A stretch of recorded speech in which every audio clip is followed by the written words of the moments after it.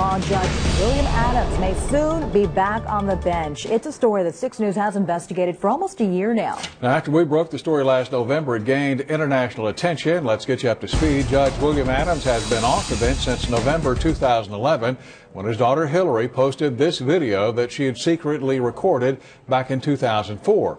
She was 16 years old at the time when her father was beating her with that belt. Judge Adams placed on paid leave by the State Commission on Judicial Conduct pending the outcome of an investigation of that incident. Now, that investigation wrapped up a month ago, and Judge Adams was given a public warning. Now, there were no criminal charges because of the statute of limitations. Adams remained under suspension pending either an appeal from him or a ruling from the Texas Supreme Court. Now, we spoke with the State Commission on Judicial Conduct today and learned that Adams has waived his right to appeal the public warning, and that means his suspension order could be lifted in the next 2 weeks, clearing the way for Adams to return to his county court at law bench in Aransas County.